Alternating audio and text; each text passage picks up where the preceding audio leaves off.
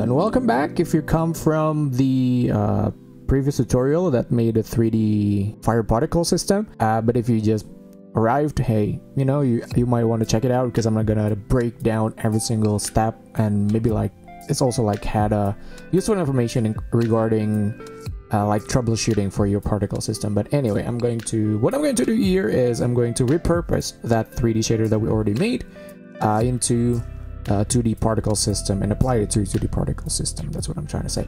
Now, without further ado, let's just go ahead and start. Let's start a new scene, create a new scene, you know, 2D scene. I think I'm gonna save this one and call this one particle 2D. Right, I think that would work. Now let's add a particle system, GPU particle 2D. Now I'm not going to break down every single thing how I made the particle system, but I already saved this one, fire particle 2D. But yeah, just drag it over here. Now it's emitting like this simple pixel going up. But maybe let's talk about the settings that I ended up with.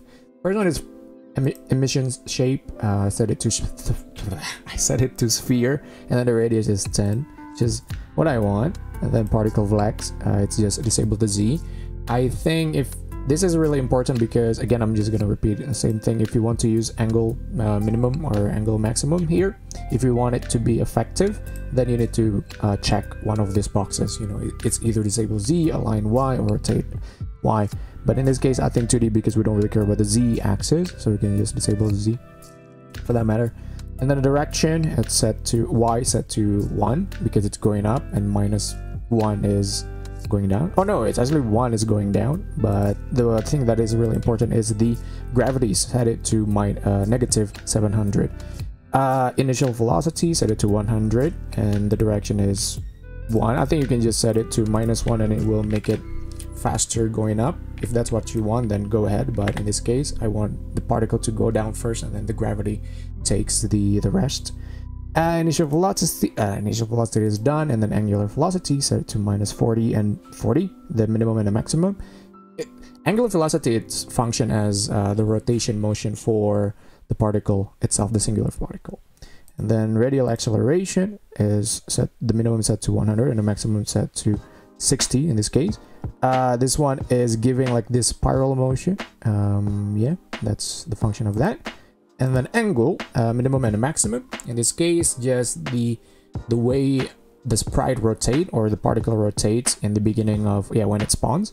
The minimum is -180 and the maximum is 180, which like give you the 4 circle. You can also select 0 and 360. I don't know why I said it that way, but I don't know, it's just look convenient.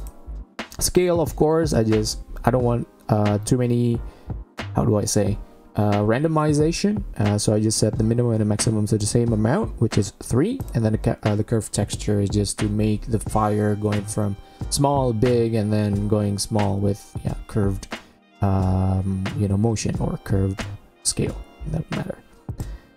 And the last one is color. This one is just to fade things in and out, and set the color from, you know, a little bit darker to a little bit lighter, and then dark again. So that's the texture, the gradient texture that I'm using, and also the alpha channel there will, how should I say, like affect the display of the particle itself. Anyway, with that particle system explanation done, let's just assign a texture. You know, so we're not gonna use the flame texture like this one, but we're going to instead use the plain white box, as you might see over there. And yeah, and we're gonna render the texture on the shader, or in the shader. I don't know what the correct position there. So just going to assign material, new shader material, and then let's just copy from previously made particle system in this case. So we're gonna use this one, UV scroll 2. Let's copy that.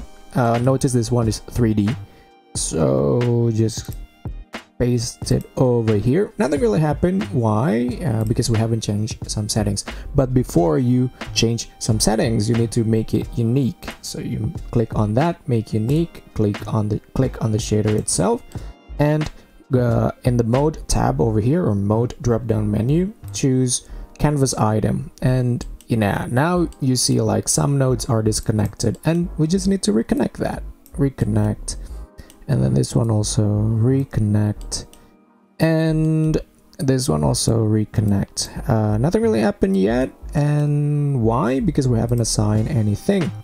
For example, like emission strength, I think we can just omit that or just delete that because we don't have an emission option or emission output here. So we just delete that entirely. Now let's add our noise texture, fire noise to the noise texture tab or slot, and then go to the flame of 4 to the flame of 4 texture there. Wow.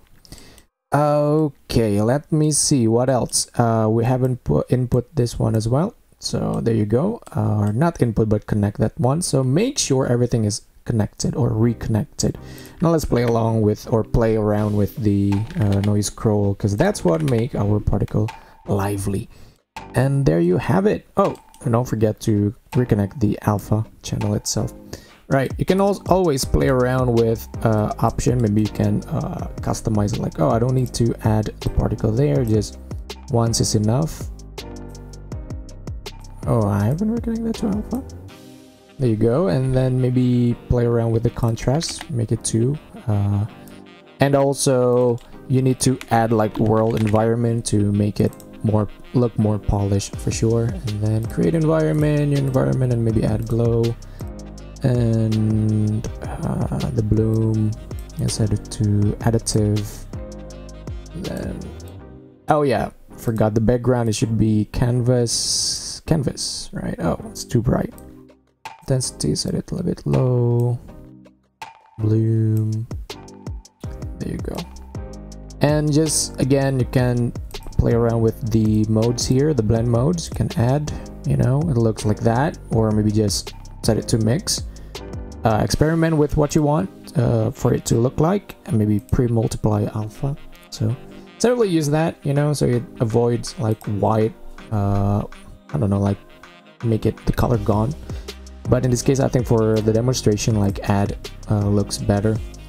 And of course, you can just copy this one and then use the same particle system, and then we're gonna use or reuse our material and set to new texture and just make new material, make unique, and then where is it? Shadow parameters, we set it to our spark group.